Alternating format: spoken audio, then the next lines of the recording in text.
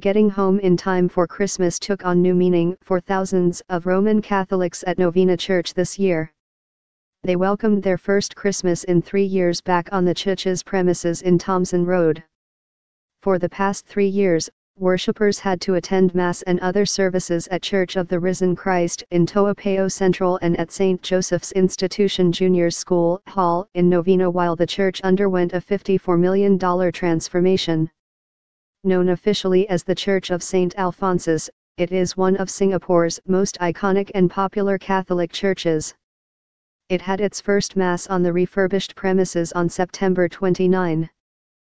Father Eugene Lee, who presided over this year's Christmas Eve Mass, said that it was a joy for the congregation to return to its own church in time for the celebration. After 3 years of praying for and hoping for our new church, to have the dream come true in the shape of such a beautiful place, it brings so much joy to be able to have our first Christmas here this year, he said. It's back home at Novena for Christmas. Novena Church welcomed its first Christmas in 3 years with a 30-minute nativity play about the birth of Jesus Christ last night. The Catholic Church in Thompson Road had closed for 3 years while undergoing a $54 million refurbishment. It reopened in September.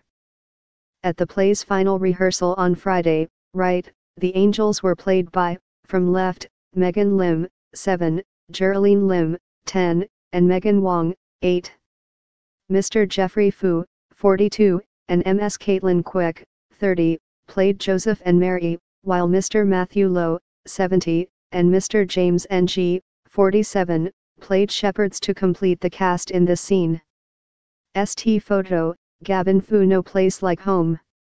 There is nothing better than your own home ground for serving the people. Father Simon Tan, consultor of the Church of St. Alphonsus, commonly called Novena Church.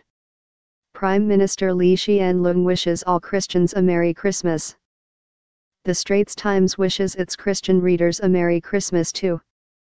The Straits Times, the Business Times and the new paper will not be published tomorrow.